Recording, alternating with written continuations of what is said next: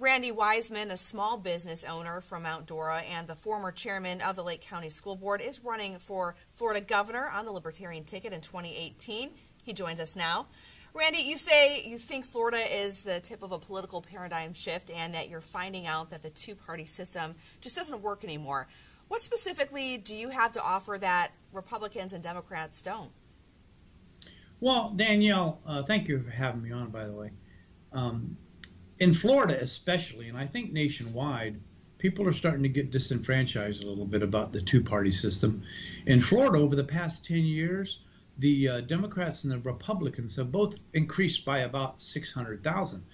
But also over that same 10 years, the other voters, all of the others, have increased almost 1.5 million.